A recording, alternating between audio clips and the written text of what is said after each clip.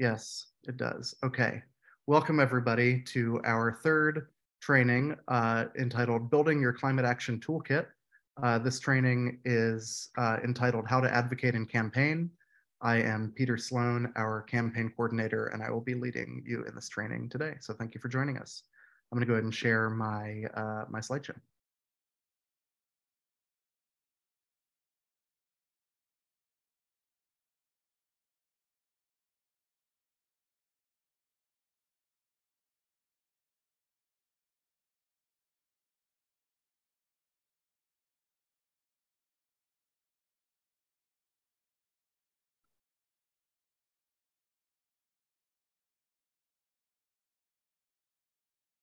Okay, so how to advocate and campaign.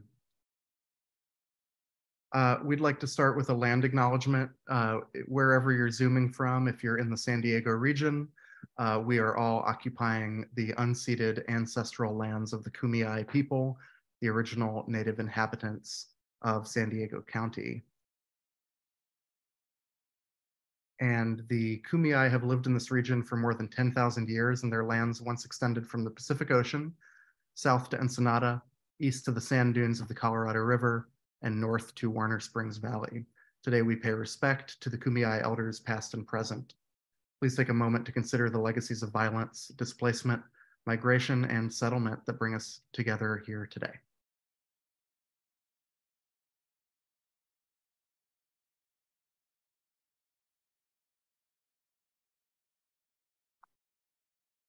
Okay, everything in this training is going to be information that I have drawn from these three amazing texts, which you can see here, and I will share the slides afterwards with everyone so you can follow the links. But Organizing Cools the Planet by Hillary Moore and Joshua Kahn Russell is an outstanding pamphlet that gives you a lot of tools and techniques to be a community organizer with a focus on climate.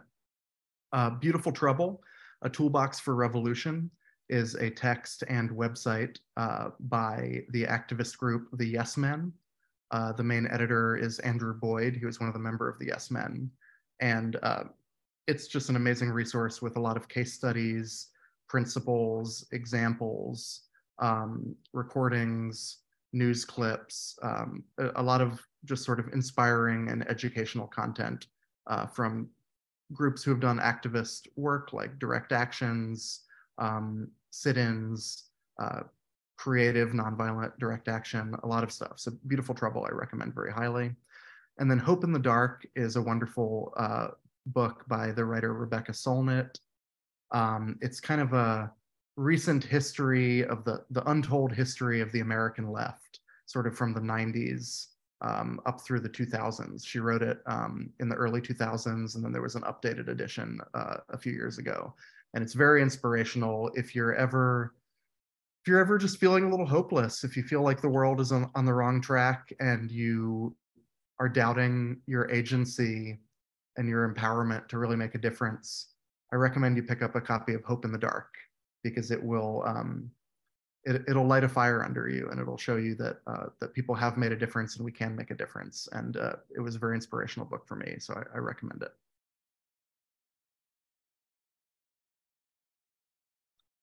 All right. Our objective today is to understand and apply the following core concepts in strategic campaigning. We're going to talk about centering justice. We're going to talk about finding our front line. We're going to talk about aligning our front lines and coalition building. We're going to talk about a social analysis, having a theory of change. We're going to be doing some power mapping and talking about the spectrum of allies and opposition. We are going to be talking about picking our target, our tactics, and our timeline. And we will be looking at issues involving campaign narrative, some methods for how to debrief, assess, and evaluate our campaign, how to continue our campaign, how to escalate it, how to pivot it. And if we have time, we will get to some creative case studies and principles that are from that Beautiful Trouble book that I mentioned. Okay, so throughout our training today, we're going to be focusing on this campaign, which is not actually hypothetical. It's something that is happening right now. but we're going to be using it as an example as we go through some of these exercises. So here's the scenario.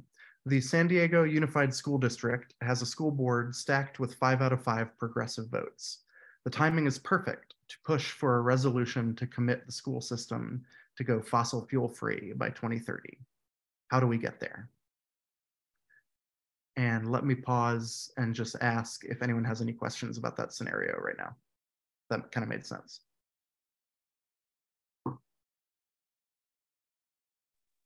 What do you mean by fossil fuel free?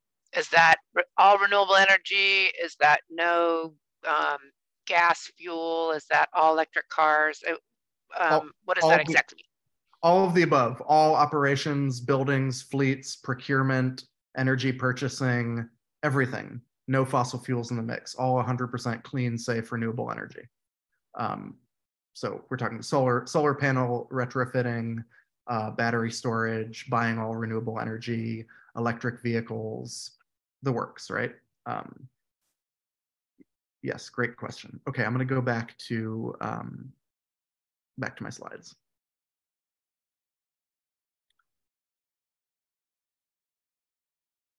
Okay, so the first thing we want to do when planning a campaign is we want to use an equity filter.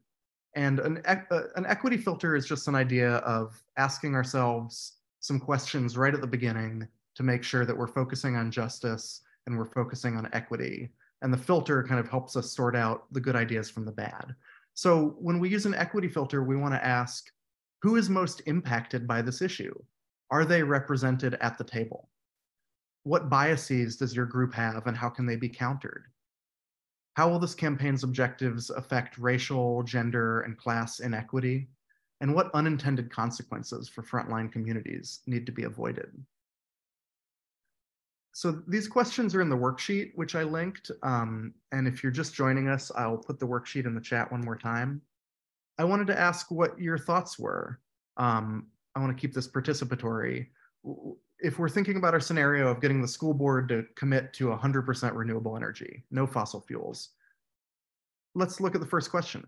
Who is most impacted by this issue and are they represented at our table? So who's most impacted by the current status quo of using fossil fuels and emitting greenhouse gases and causing global warming? And anyone feel free to unmute and chime in. I know children. Oh, go ahead. I was just going to say children. Go ahead. Yeah.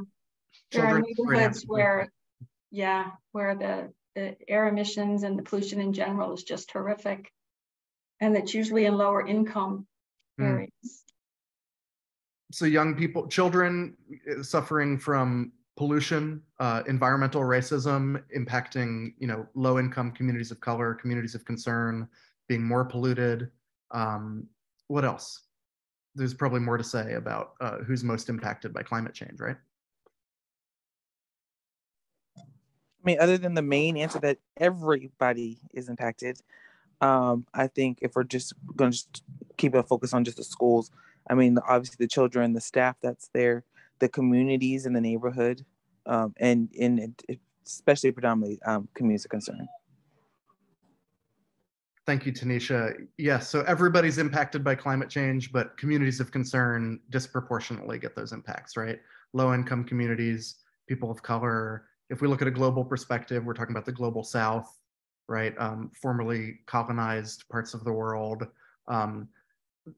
Climate justice is a concept that climate injustice is a concept that the people least responsible for causing climate change are actually suffering the worst impacts from it, right? So when we talk about climate justice, we're really trying to rectify that wrong and make sure that the people least responsible who are suffering the worst impacts are getting the majority of the aid and that our resources are going there. That's kind of what the justice perspective gives us. Looking at our other questions, well, let's use our group as an example here. So we've got me, Juanita, Kathy, Jenny, Evan, and Tanisha. And we've asked who's most impacted by climate change. Let's ask, are they represented at our table right now? Let's say the 6 of us want to plan this campaign. and we're using our equity filter. Do we have representation from the most impacted groups here today? I would say yes and no. Well, I'm definitely representing communities of concern. And I'm a part of Mothers Out Front, which is an organization that keeps children, especially not just our own children, but children just in general, at the forefront of thought when we're moving forward with campaigns. And so there might not be a child, like an actual physical child in our group, but being a mother, definitely sending representation for children. Awesome. Thanks, Tanisha. I have a question.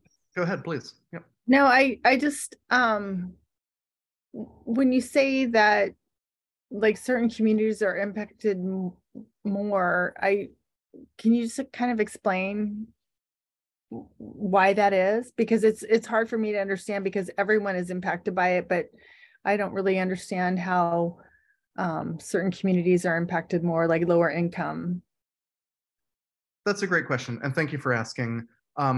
My initial answer is that if we're looking at income inequality or wealth inequality, yes, everyone will be impacted by climate change, but those of us with more resources will be better equipped to adapt. We'll be more able to move if we need to.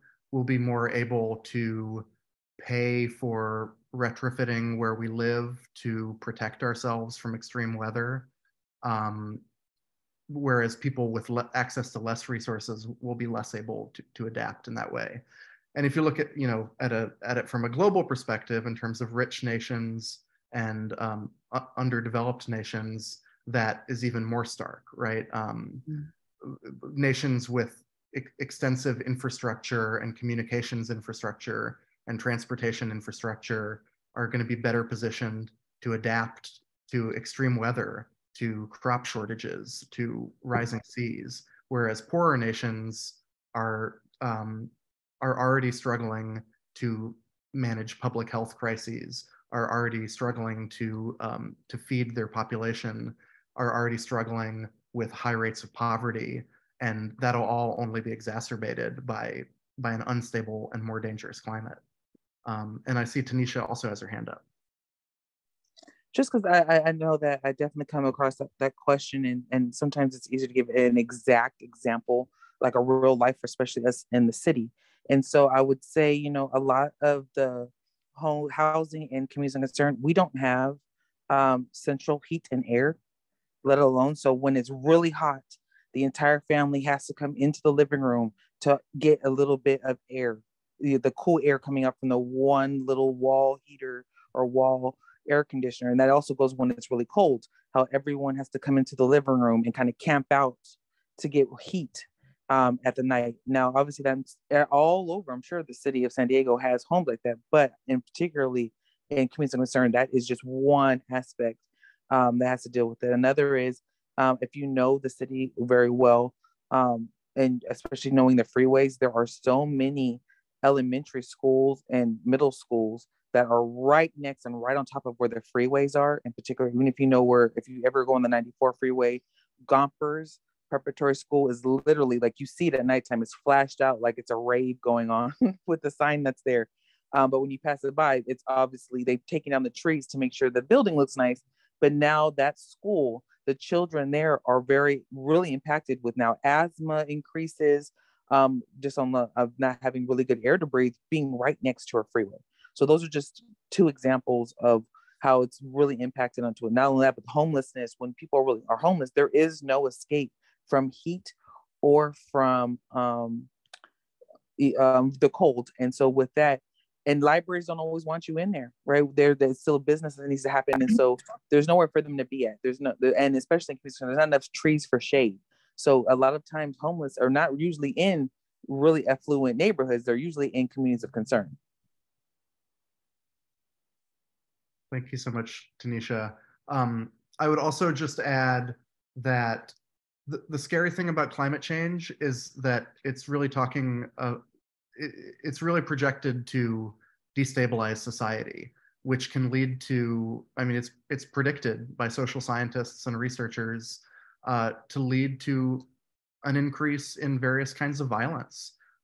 So people who are demographics and constituencies who are already at risk for types of violence, for example, women, for example, the disabled, for example, the LGBTQ community, as society becomes potentially more dangerous as a result of the climate becoming more dangerous, all of those at-risk groups only become more at risk. And that's something with a lot of social science research behind it that you can look up as well. And Kathy has her hand up.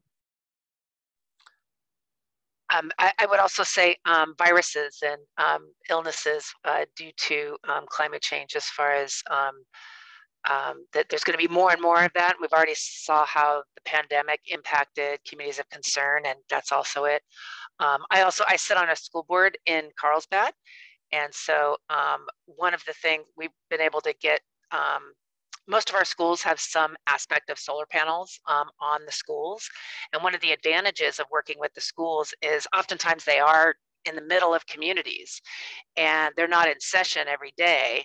And so all that renewable energy that they're generating when the school's not in session, that renewable energy can go into the community.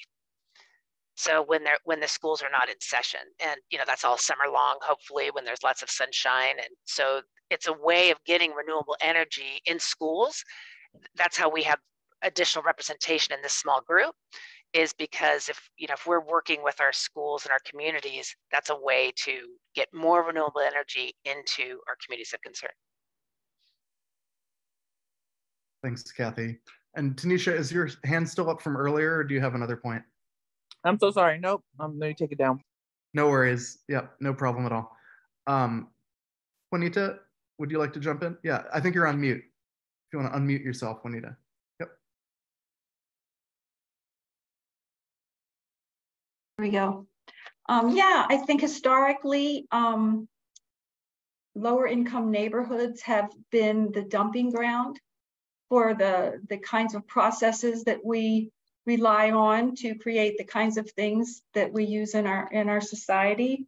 One specific area that comes to mind in San Diego is the Barrio Logan Heights area. They're right near where all of the shipments from overseas come in, and those big old trucks drive through there, and they just spew out diesel, and the particulates from diesel are horrendous. And I think if the last time I read that area was still the worst area for children with asthma. And I know they're talking electric trucks, and I think that area is now sort of being gentrified a bit. But it's just the pattern, whether it was incinerators or where they put what are those little, whatever they're called, to pump oil out of the ground in Oklahoma or something. Recently reading articles, they're right in people's neighborhoods. So, we have a poor history of taking into consideration these communities of concern. I live in Barrio Logan. Yeah. So, and I know there's been some things about there's some plant a few streets over that emits a lot of really bad things into the air. But I also know that it's a community that's very proactive and a very tight community, and a lot of really good things go on here. And I just think that that they're open to making this a really great place for people to live. Oh yeah, absolutely, Jenny. Yeah, I think what a lot of people here are just pointing to is these ideas of environmental racism and how that plays into geography and urban design, how poor communities, which are often communities of color, communities of migrants, are often live in places where heavy industry is placed, where highways are built through. There's the whole history in this country of redlining, which is another topic which you can look up, but it has to do with racist urban design that's well understood and well studied. The history of highway development, which neighborhoods are close to heavy industry, there's a racial and there's a class dimension to all of that history. And then when we're talking about climate change on a planetary scale, it's sort of the same phenomenon, just on a global scale. And so that's really just the idea of environmental justice and climate justice. And that's why it's so important to use an equity filter when we're planning a climate related campaign, so that we're really making sure that people who are from those communities that are going to be most impacted, that are least responsible for the problem, are at the table with us, that their concerns are being elevated, that their perspectives are being elevated, that they're invited into the room, they feel safe, included, they can speak for themselves. And that's just really an essential part of building a campaign. And that's, that's for San Diego 350 and a lot of climate groups and environmental groups. That's what we think first. We think, how is this going to serve environmental justice? And so I'd like to keep moving in the presentation. The other questions, you can take a look at your worksheet, but other questions to ask yourself when using an equity filter are things like, well, how will this campaign's objectives affect racial, gender, and class inequity? And what unintended consequences for frontline communities, and frontline communities is a term we're going to get to, need to be avoided? So I'd like to move on, but those can be questions that you can consider and keep the worksheet for your reference. I'd like to go back to my slides.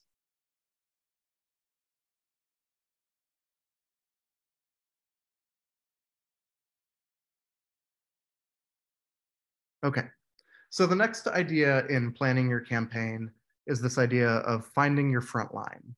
And people use these terms differently, but I'd like to propose for this presentation two slightly related terms. One is impacted community and one is frontline community. And this comes from the Organizing Cools the Planet pamphlet. For an impacted community, we're talking about people who feel the burden of climate injustice. So we've been saying communities of concern, low-income communities of color. But then a frontline community is people who are organized around that impact. So if you're a community that's feeling the disproportionate impact of a problem, you're an impacted community. If you're then organizing around that impact and working together to change that status quo, then you've become a frontline community. And it's kind of like, a military metaphor, right? You're at the front line of a war. And maybe we don't have to think about it in terms of a war, but that's just how the metaphor is, right? It's just the idea of your community or you are being harmed somehow by the status quo, and you're organizing around that and trying to change that. And that makes you a frontline community. Yeah, go ahead. Sorry, I was going to raise my hand. But so just to bring up the example with Barrio Logan. So obviously, it's understood that Barrio Logan is definitely an impacted community. However, especially hearing that there's lots going on and they're banding together and being very proactive, does that now make them a frontline, or are they still an impacted? Is there one that's kind of the hierarchy of others, even if they are, what I'm saying, if they're doing things to be a frontline, does that kind of overshadow the fact that they're impacted, that now change their narrative? It's a really good question. I think on this kind of way of thinking about it, frontline community is like a subset of an impacted community. If you think of like a Venn diagram, there's like the impacted community, and then part of that is the frontline community and I would say more broadly, I think a lot of people use frontline community to just mean impacted community in this case. It's kind of a terminological thing, but I think the main distinction that I wanted to make is that some communities are being disproportionately harmed, but then also you can get organized around that harm. And that's the difference.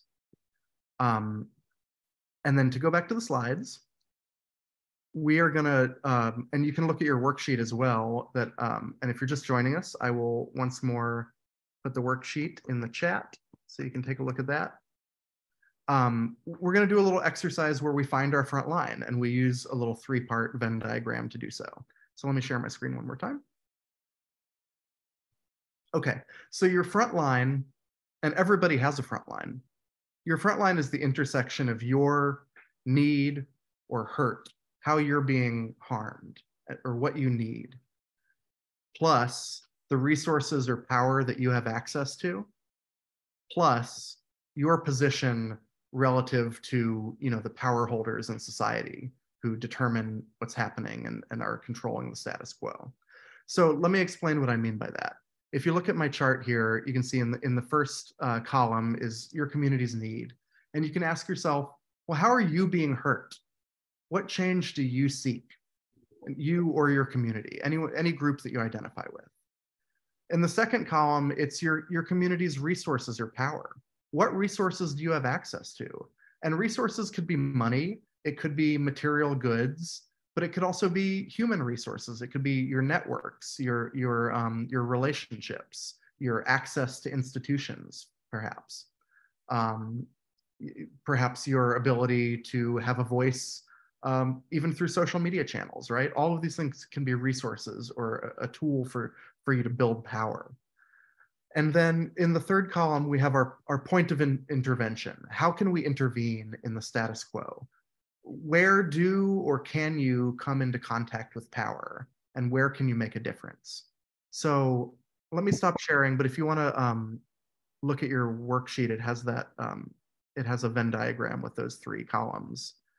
And let's do an exercise where we think about our school board campaign, right? And we're thinking about the people here in this room. There's 7 of us now. We're going to have a campaign to get the school board to electrify everything.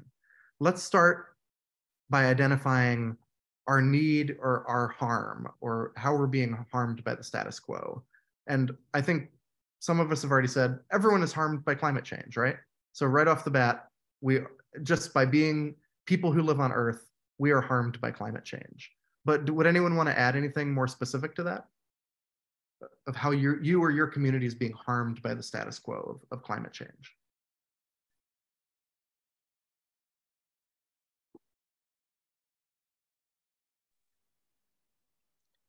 You could put an economic piece on it too, because it's a lot more expensive to, for instance, our electric bill went down by about $300,000 a year when we went solar. And those are taxpayer dollars. So the taxpayers are overpaying for gasoline, for the cars. They're also overpaying for the electricity, for the schools and those types of things. So that's just, again, a different approach, but it's it gets us to the same place. That's a terrific point. Thank you, Kathy. Would anyone else want to add anything of just how you or your community is being harmed by climate change? I can go next. So the city is working on things for our climate action plans, as well as something called REACH codes. And what REACH codes are is basically saying that all new buildings will be basically solar paneled and very moving with the times that we need to be in to make sure that it's a very smart home. However, there's not a lot of new infrastructure happening in communities of concern, in particular Southeast San Diego. And so when there's not new buildings coming forward, the benefits of coming into these new policies leaves the communities of concern out. Nice. So even as new policies are developed, if they're not using an equity filter, if they're not focused on environmental justice, they could be leaving out the very groups and communities that need those resources the most. That's a great point. Would anyone else like to add one more thing to just how are you or your community being harmed, or harmed by the status quo of climate change, or have a need that you need to change the status quo somehow?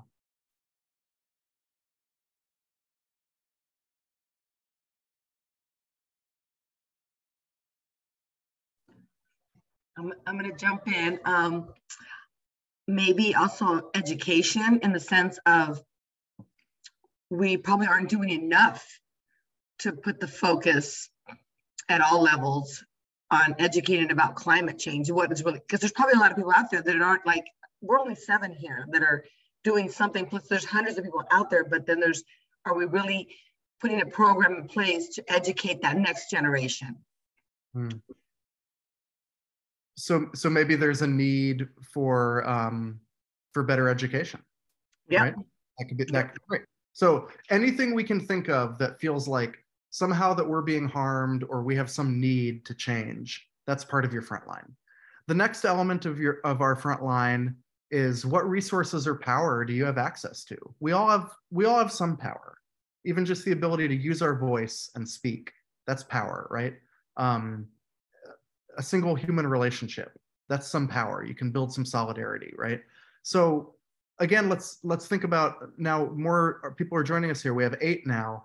The 8 of us in our school board campaign, what resources do we have access to? And I'll start and say, I'm a parent. I have a young toddler, and I can speak from my position as being a parent, and that can be more persuasive to the school board, for example, right? If I'm a parent with a student in the system, she's not there yet, but in a few years she will be.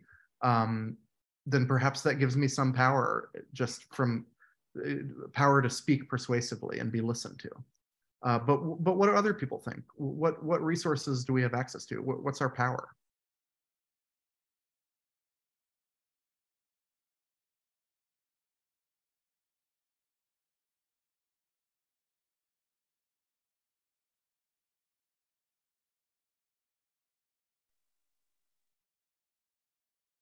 School board member in Carlsbad.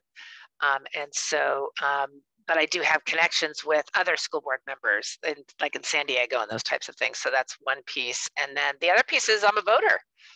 I vote for these people, or not vote for these people. So that's another way, that's another place of power. Awesome. Thank you, Kathy. Go ahead, Juanita. What comes to mind for me is I'm a grandmother and I'm retired. But so I have time. And so I think investing my time in learning, like we're doing right now, investing my time in groups of communities where I can get to know the pulse of what's happening and contribute my voice and my time and my effort and talents, or whatever you want to call it, to build a bigger group of community that wants to make change.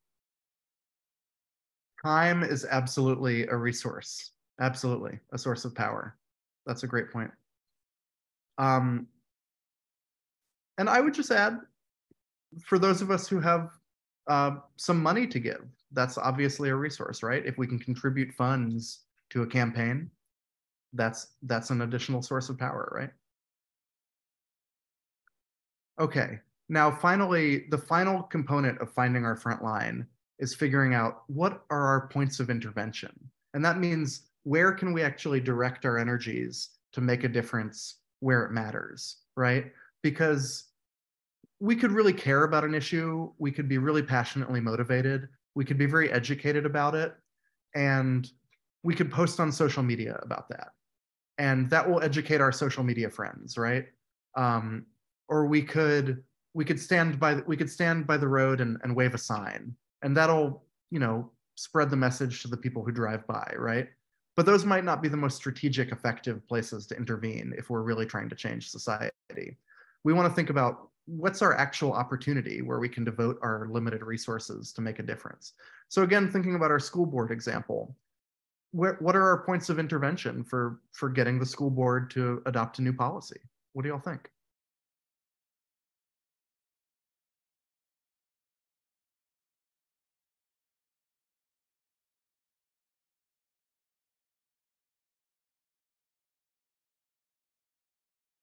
To start us off, I'll say the school board meets monthly.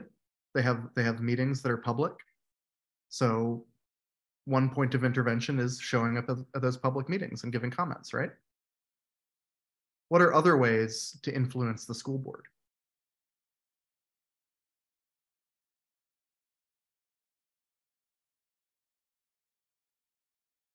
We could call them or email them, right? We could request meetings with individual school board members or their staff. So those are just a few ideas to get us thinking of where are our points of intervention. And then finally, you put all 3 of these things together, your need, your power, and your points of intervention, and that's your front line. So it might be something like, if we combine everything we've said, I might say, you know, because I'm a human who will be harmed by climate change, I am going to use my time that I have available to me and my position as a parent to do some research and contact a school board member and ask for a meeting, right? So we've taken all three things and we've put it all together and we found our front line. And the reason that would be, you know, in this hypothetical situation, that's my front line, is that I'll be acting from my own place of need.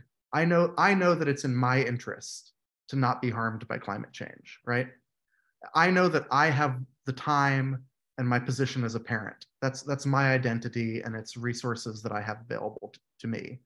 And I know that I can intervene strategically by getting a meeting with a school board member. And so this exercise has gotten us from being concerned about climate change and having a big goal of wanting to get the school board to adopt a policy, and it's figured out a way that we can make the specific difference that we can make in an effective way. So does that make sense? Are there any questions about that frontline exercise?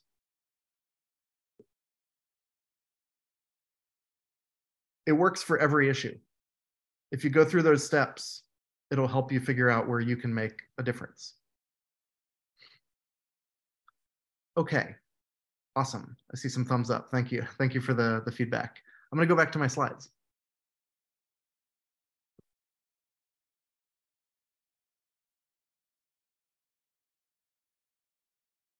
Okay, the next step is we need to build coalition. Another way of thinking about that is we need to align our front lines with others' front lines. And so there are just some important questions to ask yourself when you start coalition building. You just want to ask, well, what's another community or group of people, whatever, with something in common with your need or your power or your points of intervention? So all those three components of the frontline exercise we did, is there another group of people that has some overlap with one of those? They could be in our coalition. We have something in common with them. You want to ask, well, what do they have in common, but also what are the differences? And how can we leverage the commonalities and also navigate the differences? And I want to just show a list of coalition building do's and don'ts. And these are all lessons that I've learned over the years of doing community organizing and activism. So when you're reaching out to another group, you know, maybe a partner organization, don't show up uninformed. Instead, do research on the partner organization in advance. Don't only talk about your work, but do come with meaningful questions about their work. Don't talk only in terms of tasks that you want to do. Do share each other's purpose and motivation in doing this work. Don't assume you understand their politics or motivation. We all come at these issues, which are very complex, from a variety of different perspectives. And again, we have some things in common and some things not in common. So instead of assuming you understand the other person's motivation and their politics, do seek to understand and find common core values, desires, purposes. Try to ground it in purpose. Don't only make asks of them. Instead, do offer to support their work. Don't speak in vague terms, but instead do look for a concrete action to take together right away. Don't just have one meeting and then move on to the next thing, but do follow up, maintain a sustained relationship, and show up for each other. And I wanted to ask if there were any questions or comments about that list. And I'll leave the list up, so just go ahead and unmute and shout out if you have a question or comment.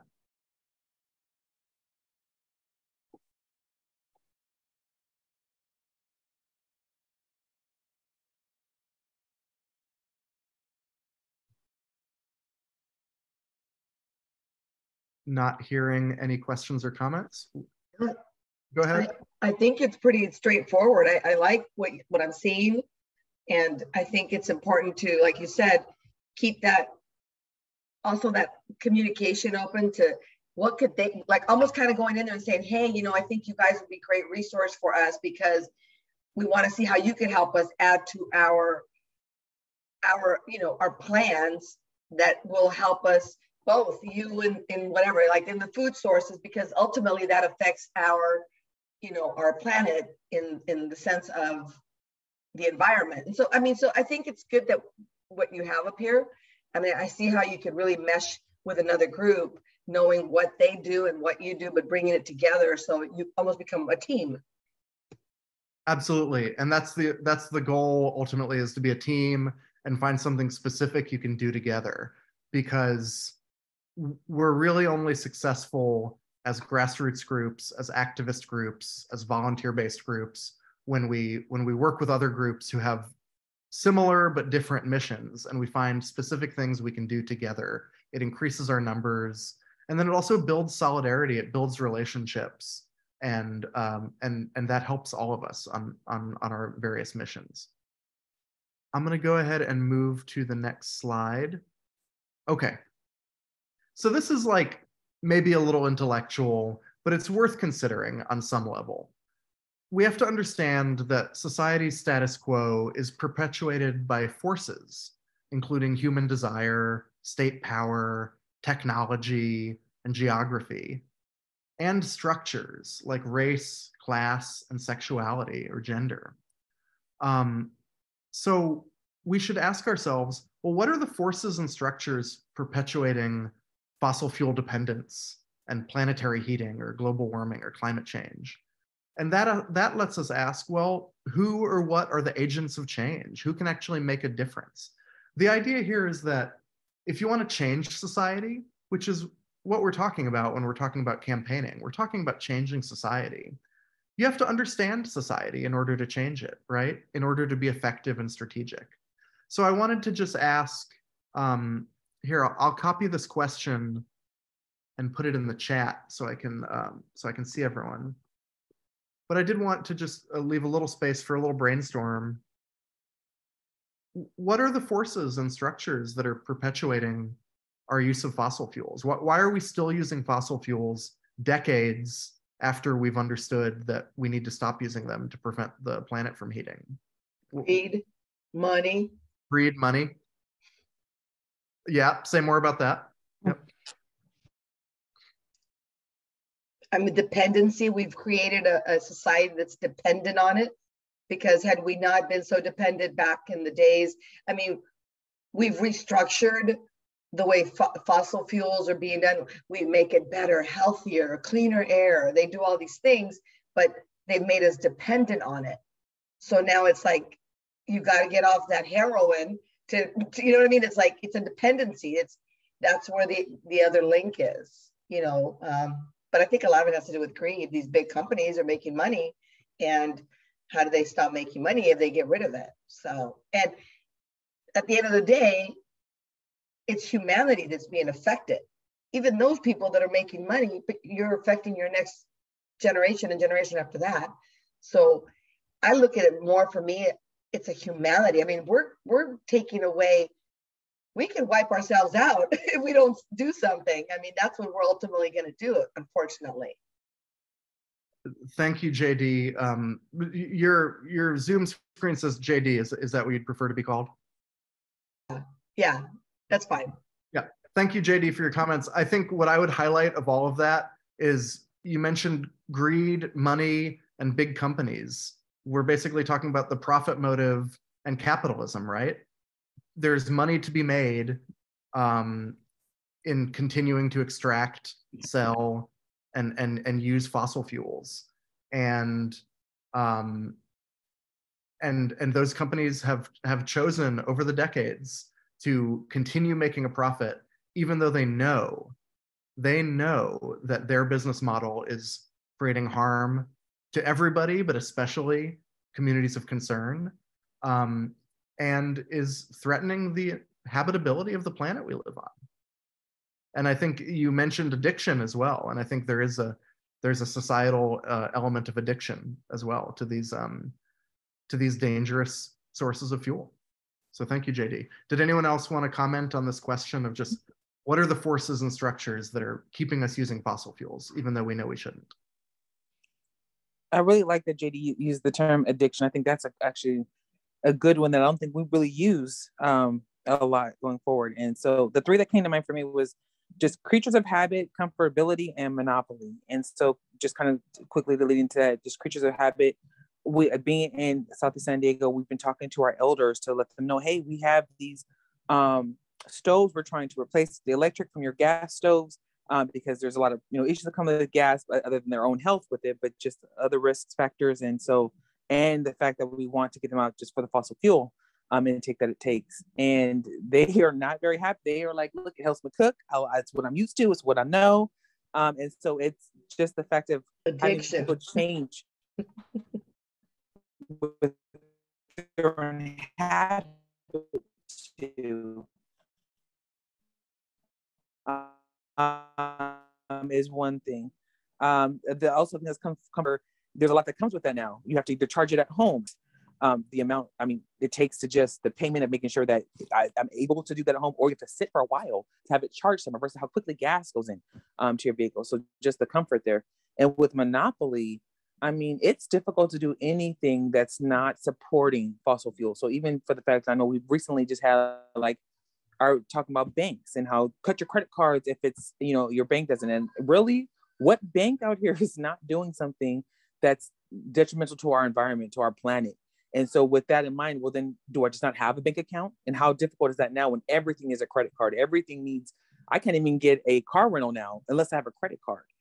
So I think the world alone, it's very difficult to make any moves with the monopoly of just these big corporations, including our own banks that are supporting fossil fuel endeavors. Thank you so much, Tanisha. And Peter, I wanted to correct you when you said capitalism. It's crony capitalism, because ultimately they're getting subsidies. So the fossil fuel is getting subsidies, so they're keeping the price to where it's more affordable. Animal agriculture is being subsidized to keep it to where it's more affordable. There's no broccoli lobby, but there's certainly a beef lobby, for instance. And so ultimately, I agree that there's monopolies and that there's making lots of profit, and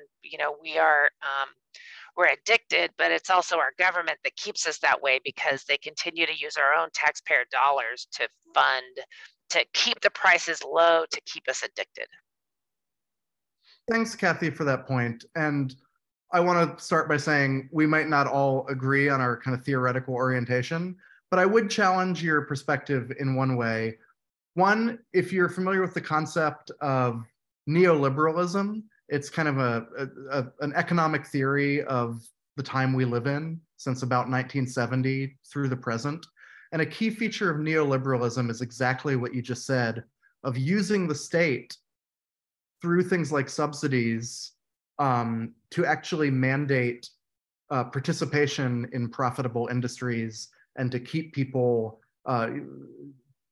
purchasing things from profit-seeking companies, and essentially using state power to support corporate profits. So I think what you're calling crony capitalism, some writers and theorists have called neoliberalism. And so it's when you really get into the kind of theory about it, it gets complicated, right? And we don't have to get super deep into it.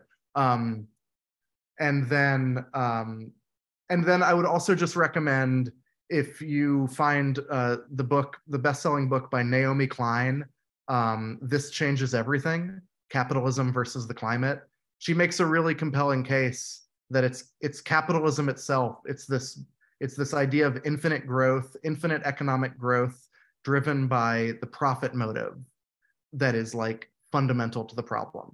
But I'll just leave that for, as a recommendation to look into that. But I really appreciate your comment as well. I do want to go back to the slides and say, now that we've kind of thought a little bit about how society works, and of course we're not going to get all the answers, and we might not even agree. But once we've stimulated a little bit of thought about how society works, we can ask ourselves, well, how can we change it? And I want to share San Diego 350's theory of change.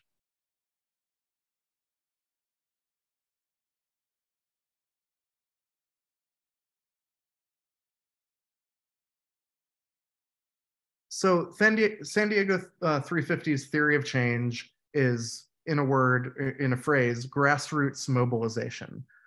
We believe that if a lot more people were demanding action in every forum, so in local governments, in the media, in your workplaces, through your homes and through your churches, demanding action in every forum, that will drive change, because the political and economic establishment has refused to act on their own. Again, we've understood the science of climate change for over 30 years, and it's been well accepted, and governments have been fully informed, and industrial leaders have been fully informed, and yet the establishment has shown for a generation that they will not act on this information. So we think a lot more people demanding action everywhere will drive that change. We also think that local action and policy to reduce emissions is achievable and effective. And achievable and effective is really important.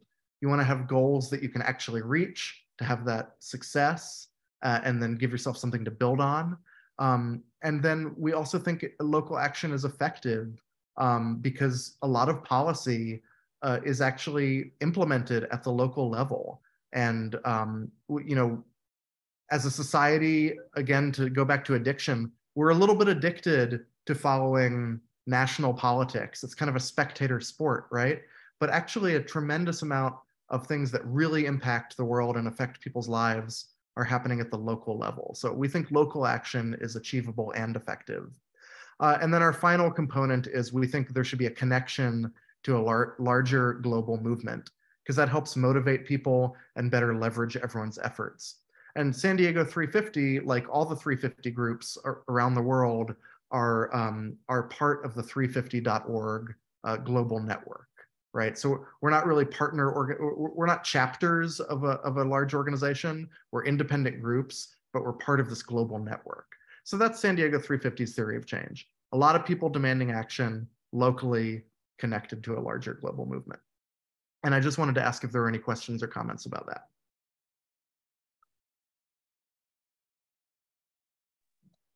I'll just comment that I know you pretty well now, Peter, a couple of times, maybe not in person yet, but I am vigilant on making sure to stay connected with San Diego 350, because truly this organization is doing many things, and not just speaking about it, but taking action, including rallies where I had the privilege to speak at, being a part of even this group here. It's not necessarily that I need to learn so much, but it's the fact of just being united and being able to speak to others that I feel like have the same concerns.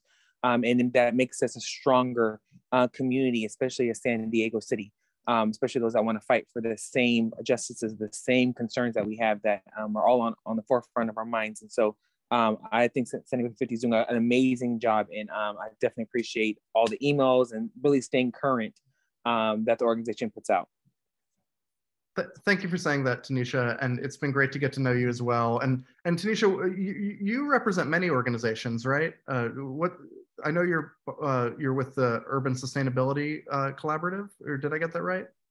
Yeah, man, the hats have lessened since 2020, I will say. However, yeah, so I am the Climate Community Director with San Diego Urban Sustainability Coalition. We primarily focus on environmental justice, climate justice, sustainability and equity in communities of concern, and in particular Southeast San Diego, which is the main red line district for the city. I'm also on the steering committee for San Diego Green New Deal. Definitely an active member of San Diego 350 with our climate leadership group that we have. And I am the chair for the equity working group for San Diego Building Electrification Coalition. And that's just the actual name title to something versus just being a part of groups to obviously hear more what's going on with communities. And recently actually just kind of signed on with the San Diego Fleet Center with an initiative to hopefully bring more into Southeast San Diego. Incredible, Tanisha. Thank you for everything you do. It's inspiring. I think we met through the steering committee for the Green New Deal Coalition, which we're both on, but our paths cross many times. So everybody, at this point, I would like to just take a short break because we've been at it for about an hour and we have plenty more to go, and I want to make sure we're done by 7:30, which is in about 50 minutes. So I'll just offer everyone to take a 5-minute break. Feel free to mute yourself, go off camera, use the restroom, get a snack, whatever you need, and we will be back in just about 4 or 5 minutes, and we'll get started again.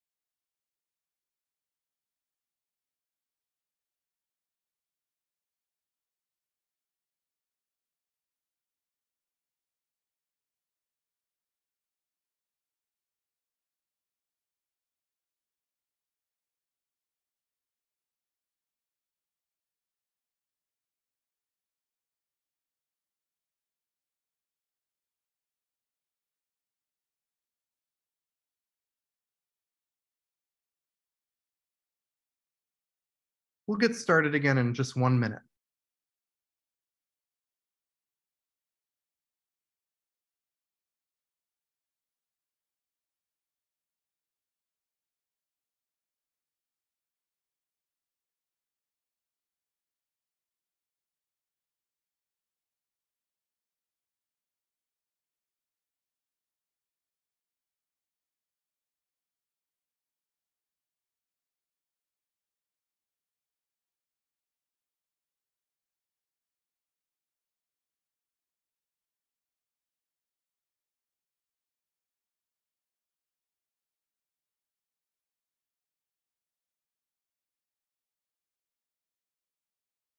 Okay, if everyone wants to join us again, we're ready to get started for the second half of our training.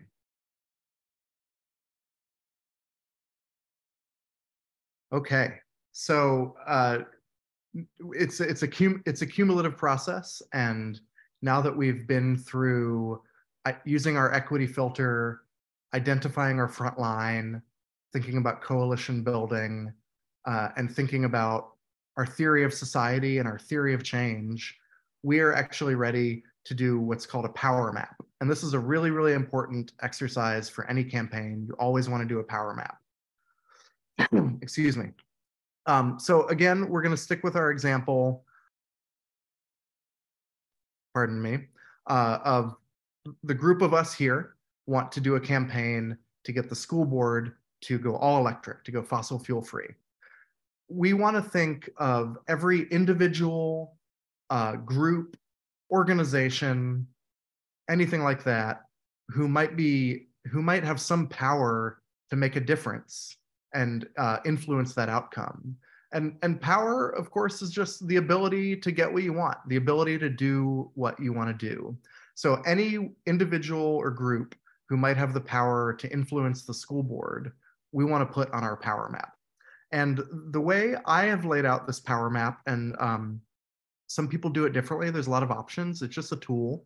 I have on the columns from left to right, we have what's also called the spectrum of allies in opposition. We have all the way on the left in the yellow, active support. Moving to the right, we have passive support. In the middle, we have neutral. And then in the purple, we have passive opposition and then active opposition. So these are individuals or groups who either actively support our goal, actively oppose our goal, or are somewhere along the spectrum in the middle. Then if you look at the rows, the dark gray, light gray, and the lightest gray, we have kind of like tiers of power. So across the top are the power holders. Those are the individuals or groups who literally just can make a decision. They have the power to just say yes or no to what we want. So in our case, that's the school board. If we're trying to get the school board to pass a resolution, the power holders are the school board. They can just meet and take a vote and just do it. If you go down a tier, we have influencers. These are individuals or groups who can influence the school board. They don't directly have the power to get the outcome we want themselves, but they have the ear of the power holders. They have an avenue to directly influence them.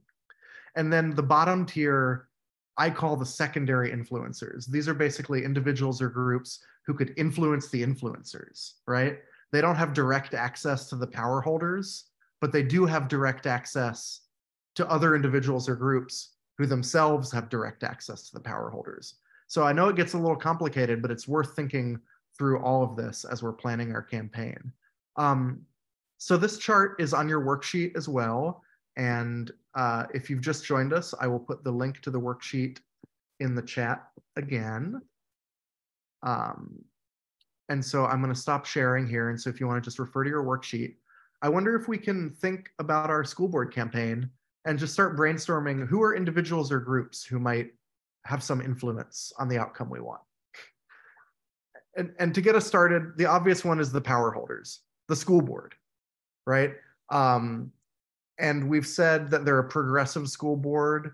I might put them as passive support. They might like the idea of passing a resolution to go all electric, but they might not be championing it. They might not be actively supporting it. So I would put the school board in the top row in the second column under passive support power holders. But let's brainstorm together. Who are some other individuals or groups who might influence the school board?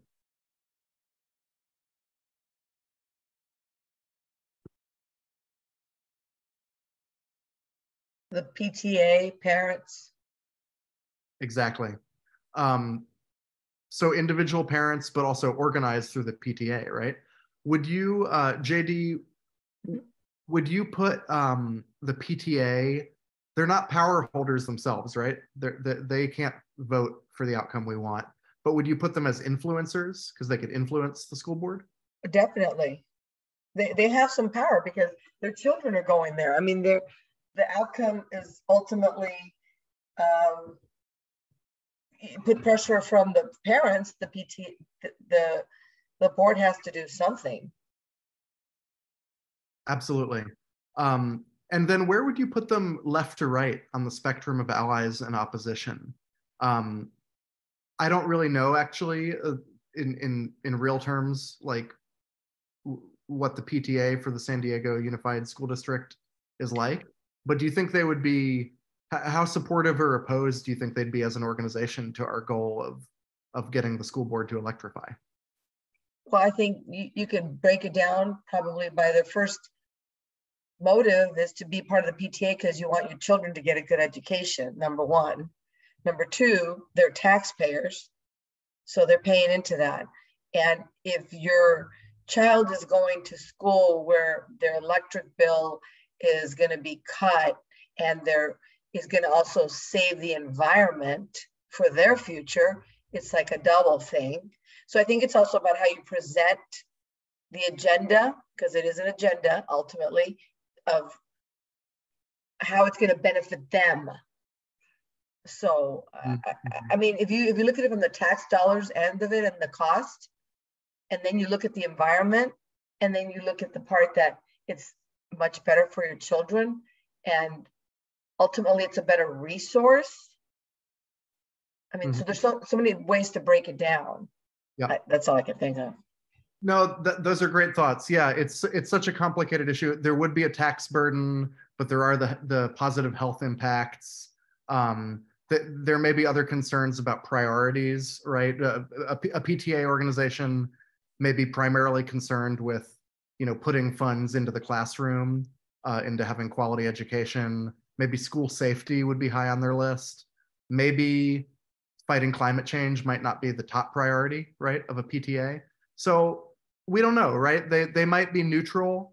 They might even be passively opposed to our goal. We don't know. We'd have to figure it out. They actually are passively in favor. They do have a statewide resolution for climate change and that sort of thing. So they actually could be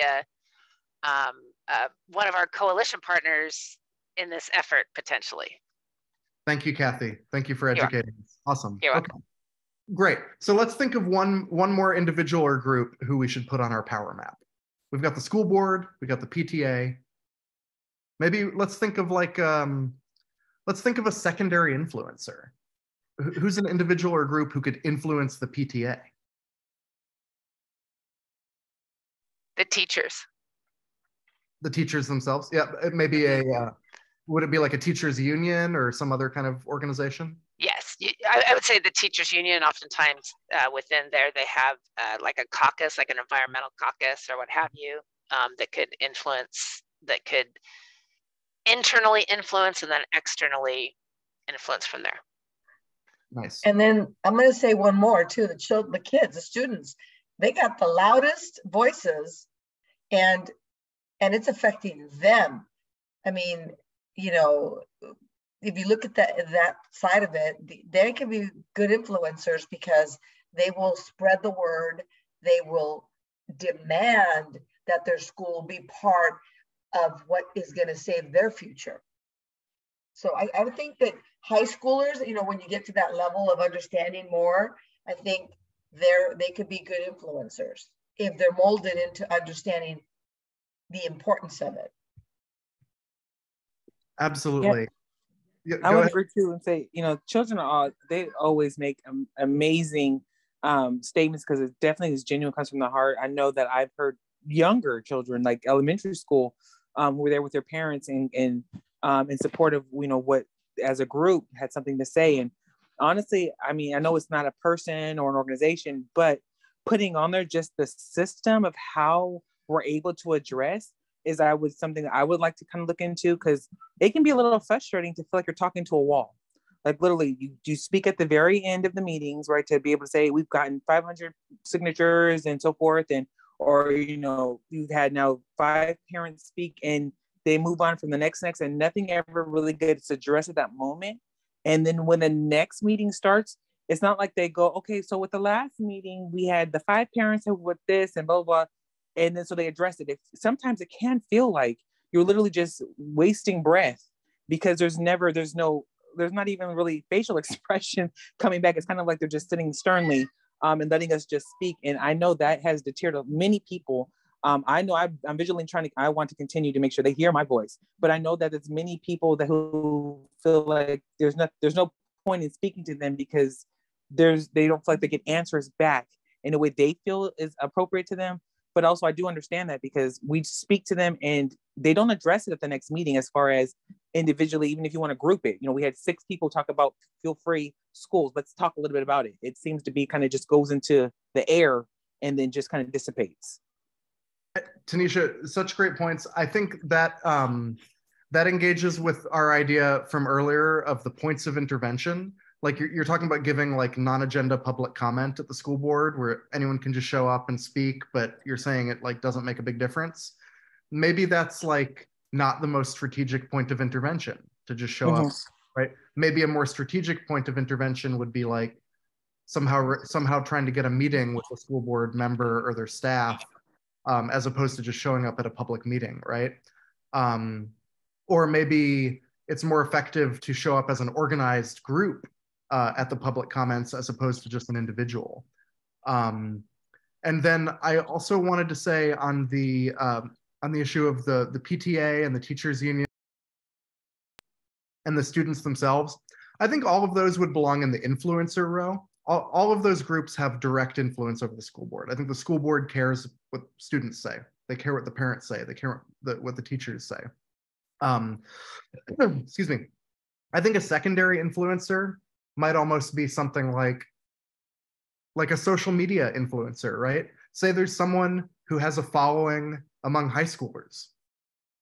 Maybe if they put out content that educates high schoolers who follow them, and then those students become motivated to talk to their parents, and their parents go talk to the school board, right? That's kind of that, pardon me, I'm losing my voice. That's that secondary influencer process. So one second, let me get a drink of water.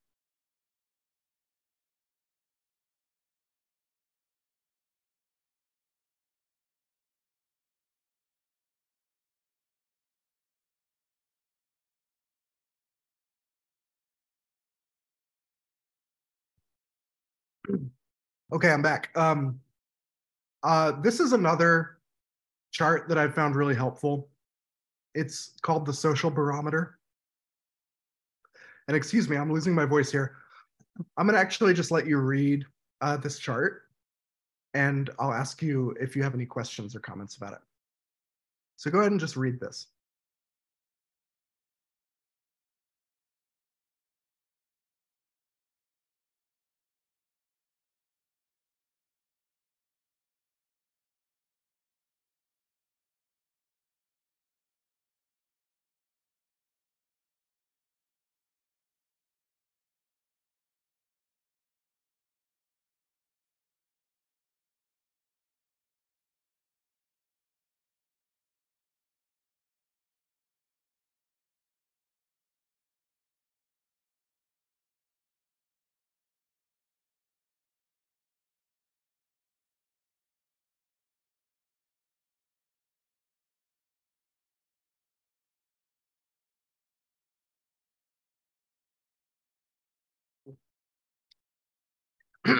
Sorry about that. I hope I can talk for the rest of this presentation.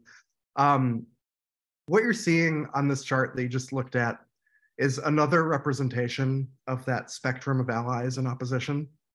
So if you see inside the pie chart from left to right, it's leading activists, active allies, passive allies, neutrals, passive opponents, active opponents, and then leading opponents, right? So it's that spectrum of allies to opposition. And then if you look outside the pie chart, it gives you appropriate goals for each of these groups. So with leading activists, you want to actively support them. You want to nurture them. You want to encourage them. You want to provide feedback. You want to identify and contact them. With active allies, you want to increase your cohesion with them. You want to empower them. You want to provide them with opportunities to support you. With passive allies, now these are people who agree with you but aren't engaged. You want to encourage their participation, right? With people in the middle who aren't aware and they're just neutral and they're not engaged, you just want to build a relationship with them. You want to win them over to your side. You want to inform and educate them. Then we get into the opponent side of the spectrum. You have passive opponents, people in groups who don't agree with you, but they're not organized, they're not engaged. Well, you don't want to provoke them into action, right? They may not agree with you, but if they're not doing anything, try not to provoke them. Keep them on the sidelines. Then we get into active opponents. People, groups disagree with you and they're organized. They're working against you. You want to give them opportunities to change their position. You want to recognize their actual needs and fears, right? No one is just acting randomly. Everyone's motivated by something. You want to recognize what they actually need and what they fear. You might try to arouse doubts, make them question their position. You always want to build a relationship with them, even if they're opposed to you and they're organized against you. If you're going to be showing up at school board meetings, they're probably going to be showing up at school board meetings too. You might as well know them, so you have a relationship with them. And with your leading opponents, you want to be soft on the person but hard on the problem. That just means have honest conversations. Be clear about where you disagree. Be clear about how you have a different vision for society, but don't make it personal, right? You can still be personally collegial, and that leaves the door open for the possibility of change. And at your most hardcore opponents, who there's just really no possibility of changing their position or dissuading them from acting, maybe the best you can do is reveal their motives. Let's say that a fossil fuel funded industry think tank is organizing to oppose our fossil fuel free resolution at the school board, and they've created a bogus organization, with some generic sounding name like San Diegans for School Security, right? And all they really are is an industry funded group who wants to oppose any climate action. Maybe we can reveal their motives. Maybe we can reveal to the public where their funding comes from and what their real motivation is. And maybe that will help undermine their opposition to our work. So any questions about this, this social barometer, this spectrum of allies and oppositions, and all of these goals that are appropriate, for these different groups? And this is also in your worksheet. Were there any questions about that?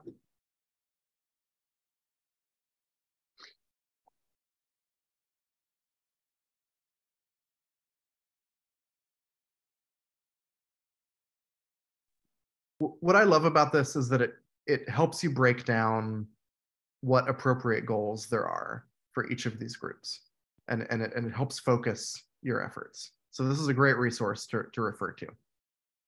I'm going to go back to sharing the slides here.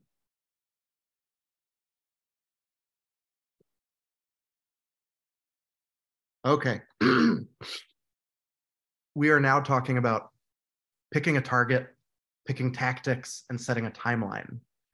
So we refer to our power map. All of this is cumulative, right? This is a step-by-step process you can go through to plan your campaign and make it strategic and effective. Based on your power map, who or what are the primary targets for your campaign? Who has the power to say yes to what you want?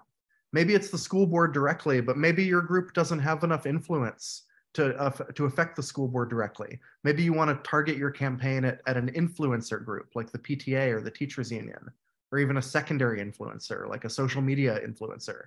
You could try to contact them and influence the content they're putting out, right? So pick your target. Look at your power map and pick your target.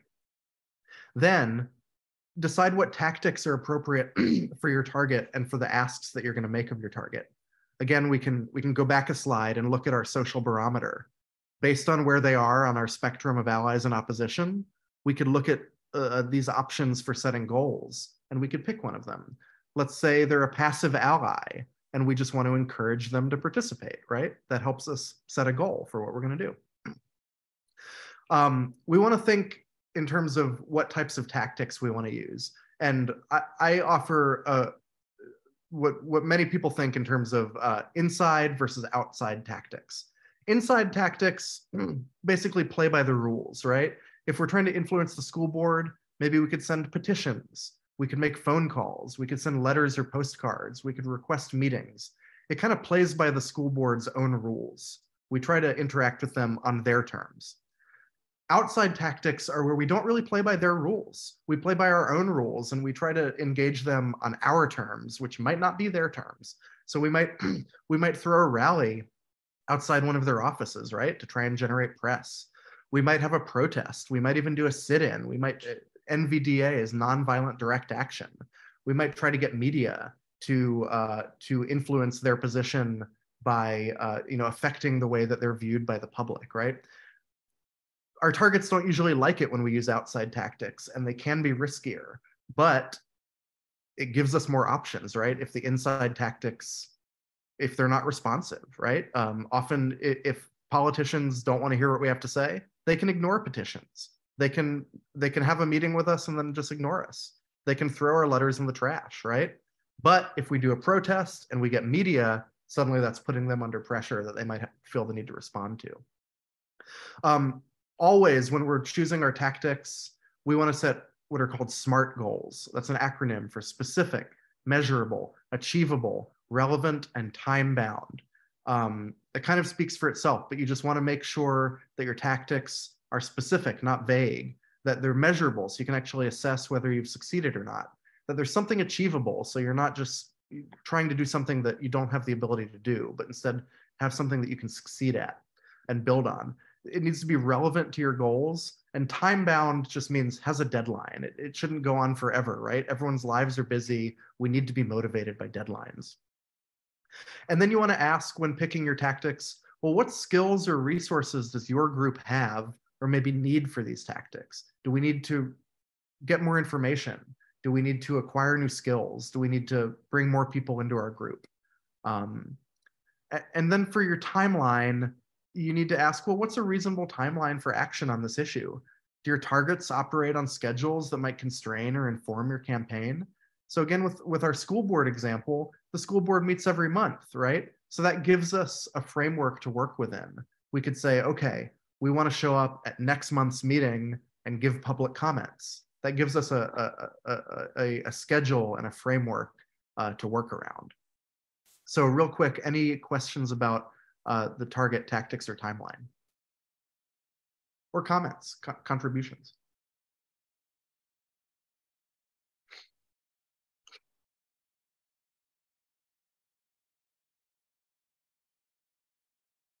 And if not, we can go ahead and move forward. Okay, switching gears a little bit, every campaign needs to have a narrative. That's the story that your campaign is telling the world. And there are some tried and true methods for having an effective campaign narrative. First, show, don't tell. Don't talk in abstraction, but highlight specific moments. Try to connect with your audience emotionally, not rationally. We are all inundated with so many facts and statistics, and now in the world of fake news and misinformation, it's very difficult to connect with people on a rational level, outside of some kind of like specific, maybe academic setting, right? But it's always possible to connect with people emotionally. If you can move your audience, give them something specific and emotional to connect with, that's going to be compelling for them. And you want to use elements of what is called a public narrative. And a public narrative is just, it's a story of your campaign for the public. It's how you want the public to understand the story of what you're trying to do. And a public narrative has three parts: a story of self, a story of us, and a story of now. And I'm going to show you an example of a really, really outstanding public narrative in just a minute. But what you'll see in this example is that the story of self has a couple different components. What called you to this work? To back up, the story of self is why your audience should listen to you. Who are you? Why should they care what you have to say? You want to let them know what called you to this work. What challenges did you or your community face? And what choices did you make? The story of us is where you bring your audience into an us that you're creating, right? They're not just listening to you, but now they're a part of a group with you. The story of us includes, what do you and your audience have in common? What experiences have you shared? That helps create a sense of community and group cohesion. And then you need a story of now. And the story of now is just is a story about the current moment that your community faces. What are the challenges of the moment? What challenge or opportunity do you face? What is your ask? Why is it important? And finally, what is the nightmare and what is the dream? With climate change, we all know the nightmare, right? It's runaway climate change, environmental injustice, all the things that we're afraid of: species loss, habitat destruction, migration crises, social destabilization, very scary stuff. But we can't just stick with the nightmare. We need to give the dream too. What is the vision of the future that we want, of a just, equitable, sustainable, fair society that will be safe for everybody for generations to come? Far too often with activism and campaigning, we get stuck in the nightmare and we forget to talk about the dream. So now I want to share an example from the Sunrise movement. Sunrise is a climate activist network that is led by young people of my generation, millennials, and Gen Z, the next generation coming after us, high schoolers, undergraduates, people in their early 20s. Sunrise really rose to national prominence when they did a sit-in in Speaker of the House Nancy Pelosi's office in fall 2018. It was the day after the 2018 November elections. It was when Alexandria Ocasio-Cortez was elected on a platform of championing the Green New Deal to decarbonize the United States economy in an equitable way. And Sunrise seized the moment, and they planned the sit-in for Nancy Pelosi's office to try to get the Democratic leadership to commit to championing a Green New Deal. And this is a speech from Jeremy Ornstein, who is a young person who's a member of Sunrise. He was a high schooler at the time he gave the speech. He went on to college. I think he's graduated now. And we're just going to take about 6 minutes to watch a video of Jeremy's speech in the sit-in. And I think you'll see that he gives a story of self, he gives a story of us, and he gives a story of now. And it's really very moving and compelling. And just as kind of a warning, he refers to things like the Holocaust and gun violence, and then he ends up talking about climate change as well. So that's what we're going to watch right now.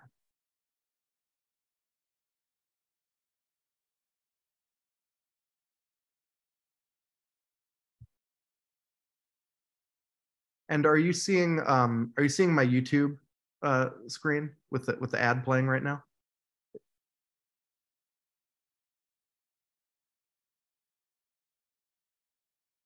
Yes, we can see the screen, just don't hear anything. Okay. Yeah. Okay. Here it is.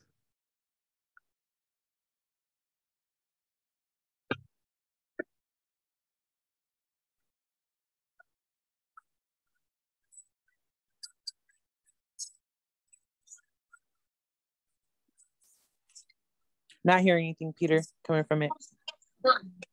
Oh, you're not hearing it?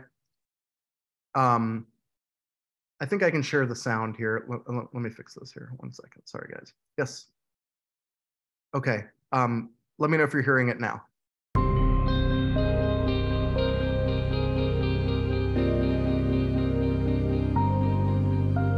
I'm going to start telling a story about my grandparents. They were born in Hungary, and when the Nazis rose to power, they lost almost everyone, friends and family, killed in the Holocaust. But they survived the war and moved to Cincinnati, Ohio to start a new life.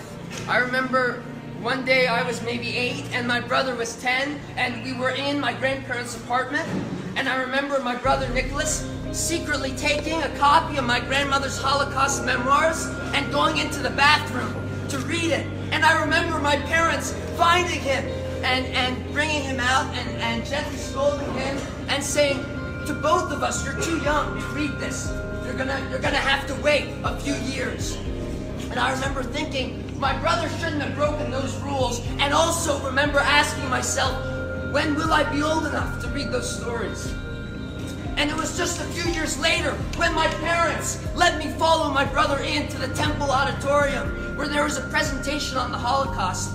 I remember how mature I felt. You know, my head was up, my shoulders were back, and I was full of resolve. Because you have to be full of resolve when you're grappling with something so serious, when you're dealing with the past that's so painful. And I walked in, and almost immediately to my right, I saw a book on a table and read that the Nazis pretended the gas chambers were showers to kill the Jews. And I remember that I was devastated by that fact, and all of my resolve fell from my shoulders. And before I left that room, I had to grow up. So many times in the past few years, I have had to grow up. Like the first, second, and third time I read about kids being shot in schools. And when we all learned about the lead in the water in Flint. And every time that I read or see about the aftermath of climate-fueled disasters, like the fires that are killing people, record fires, I read that. And my resolve is so shaken that I have to grow up. On October 27th, I was gonna call my dad to ask him a question about my bank account. And he said, Jeremy, did you hear what happened? I said, no, Dad, what? He said, did you hear what's going on right now? I said, no, Dad, what? He said, there's a shooter in a synagogue in Pittsburgh, and he's shooting people right now. He's shooting people right now. And my dad's voice broke. He's shooting people right now. And I was wearing a hat, and I threw the hat to the ground, and I listened to my dad cry, and I felt really afraid for myself. My grandparents knew that when politicians plant seeds of fear and hate, those seeds turn into bullets and blood. Now I know that too. So I listened to my dad cry, and I felt afraid. And then I grew up. Speaker Pelosi, last year I was the chair of the High School Democrats of America. I wonder if you remember, this past June, Speaker Pelosi, you came and spoke to us. I wonder if you remember how well dressed we were, how serious and attentive we were, how serious we were about fixing these problems. Because we have endured bullets and storms and fires, because we have had to grow up one too many times. Speaker Pelosi, Democratic leadership, we are asking you to grow up. When will you confront?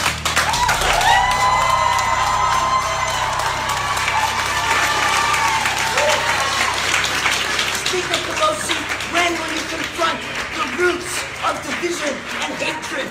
When will you come up with a plan to stop the climate crisis and defend the homes of millions of would-be climate refugees? When will you embrace a Green New Deal?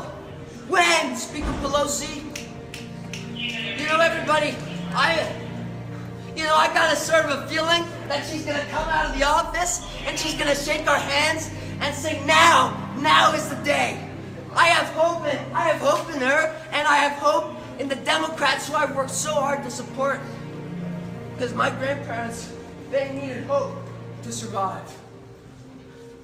You know, please, Speaker Pelosi, come of age with us, care for us, and we'll care for each other, and we'll join in that great American tradition of rising to meet a challenge. Join us, come on. But if you can't, if you're too scared to try, if you're too corrupt or cowardly, Democrats, if your hands are too deep in the pockets of the fossil fuel executives to try, then get out of the way. Because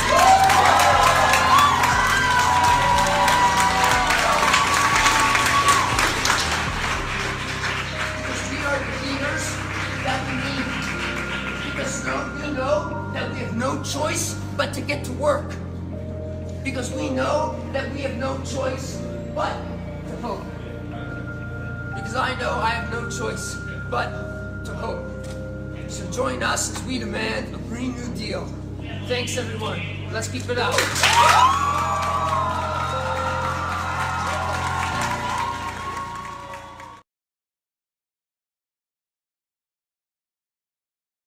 Okay, so what did people think about Jeremy's speech there? Wow. Young people, they know how to speak truth and how to make a point. That's all I got to say. He was right on target, and that's a great example of the things that you just on that slide. It's a great example of that presentation, and it hits the points of the truth of reality of what's happened in the past, how we neglect to look at what's going on, and then we have to deal with it in the future or have no future. Thanks, JD. Any other comments on Jeremy's speech? Yeah, I just think it was masterful how, I mean, he had so much passion, you know, it was his body, you could tell it was filled with it, but I think it was masterful how he kind of wove together, you know, this thread talking about his grandparents and you know, what happened with Nazi Germany. And, you know, it wasn't a pointing a finger, that it was, again, the story of me, the story of us. And then he went to the story of now. it was very powerful. I mean, it's extremely powerful for me. Yes, Tanisha, go ahead. Yeah, just following that, you know, I've seen it before, and every time I see it, it doesn't change. I mean, I can feel the lump in my throat, just the connection that he makes, the passion that is obvious there, but the vulnerability that he allows to come through, not just from the story itself, but for his own personal being. And I love it so much. And personally for myself, a lot of times I speak very passionately. And when it comes down to it, and being a Black woman, I'm Afro Latina, but Black is definitely what resonates when people see me, is that I have to sometimes make it be known and literally state, I am not talking to you through aggression. I'm talking with passion. Please do not take what I say as in the form that I'm speaking it, especially speaking in the same way where he's not necessarily yelling, right? But he's speaking so passionately. And unfortunately, sometimes depending on the cultures that are speaking, sometimes it can be taken differently. And sometimes the context that's supposed to be there is dismissed because of the tone that people hear. And everything that he did, I feel like is 100% right. I wouldn't change anything that he did. And I would just like to encourage those, especially on this call, that if you hear, especially a minority, and particularly a Black woman speaking, please do not take it as we are speaking aggressively, but just passionately, because it has to be passionate to get the point across. Thank you so much for sharing that. And I just want to amplify Tanisha's message as well. Thank you so much, Tanisha. Any other thoughts on Jeremy's speech? And specifically, how did we see him use the story of self, the story of us, the story of now? In my view, it was very clean as far as how he did it and how he blended. He went from the story of me to the story of us to the story of now. I mean, it was a very smooth transition. You hardly knew that he was doing that. And then one of the things that I always say when I'm talking to folks about this concept, when you're presenting speeches and you have passion, that nobody ever marched on Washington because of a pie chart. And if you remember that, I think it's important that, that when we speak with passion is when we help to motivate people. That the pie charts and the graphs and that kind of stuff, and that, like you were saying, the facts and figures and all that, it's not going to get people off the couch. Thanks, Kathy. And then I think to Tanisha's point, there can be a racial dimension in how that passion is perceived sometimes as well, which is really important to keep in mind. Friends, we're almost out of time. We just have 5 minutes left. I won't have time to make it through everything else that I prepared for us, but I'll encourage you to view the slides when I send a follow-up email and take a deeper dive into some of the resources. But I'll just quickly go through some of the remaining ideas I have, and we'll skip some of the examples, and then I'll see if anyone has any final thoughts here. So just to return to the slides. The final step of campaigning is you've done your action, you've gotten the result you've gotten. It's not always a success, right? In fact, with grassroots work, with progressive or leftist work, often we do not succeed. Most of the time we do not succeed. It's very rare when we just succeed. Often we just simply lose, we just get a no, but many times it's somewhere in the middle where it's a little complicated, it's not what we expected, and it's hard to tell. So you always want to make sure to schedule time with your campaign team to debrief, assess, and evaluate. You want to ask, did the campaign achieve its goals? What lessons were learned from the campaign? What organizational capacities were developed or are still needed? What relationships were developed? How did your perspective evolve over the course of the campaign? And then you always want to think in terms of continuation, escalation, and pivoting. Campaigns, to be successful, must be sustained long-term efforts. That's why there was so much emphasis earlier in the presentation of building sustained relationships with coalition partners and not just doing a one-off task together or one-off action. You want to continue the campaign because you're not going to win the first time. Rebecca Solnit, the writer I mentioned in Hope in the Dark, she says it's always too soon to go home. And I just love that because no matter what outcome you got, Rebecca Solnit says, you've got to keep fighting. If you're going home, it's too soon. There's always tomorrow. There's always more to do. So you want to ask, how will you measure success or failure, or maybe partial success? Are there opportunities to strategically escalate your tactics? How can you leverage failure into the next phase of your campaign? Even if you fail, how can you use that outcome to pivot into the next phase? And then I really encourage you, when I send out the slides, to take a look at some of these case studies and principles from the Beautiful Trouble book. I pulled out some of my favorites, but the book is filled with all different kinds of inspirational, educational examples that I really encourage you to check out. But unfortunately, we won't have time to look at here together today. So that's it, everybody. That's our training on how to advocate and campaign. Thank you so much for being with us with San Diego 350. Oh, actually, I did have one more slide to share with you, which is, you can feel free to contact me anytime, peter@sandiego350.org. And like I said, the school board electrification campaign is not hypothetical. It's happening right now. And next Tuesday, April 25th, we will be showing up at the school board to give public comment to demand that they pass this resolution to electrify everything by 2030 and go fossil fuel free. So you can go to sandiego350.org/events, and you can find our page for the Electrify Everything at SDUSD action. You'll find a toolkit with talking points and all the resources you need to participate in this action. And we really hope to see you next Tuesday. Also check out other events at sandiego350.org/events. We always have campaign events, outreach events, educational events, trainings like this, opportunities for new volunteers to get involved. So please see what we're up to. And then beyond that, just thank you for joining us tonight. And if you have any final questions or comments, please feel free to hang out on the Zoom. But I'm going to go ahead and stop the recording now. And thank you all for being here. You did a great Is a job, copy Peter. of the, Thank you, Peter, so much. thank you. Thank you very much. Hope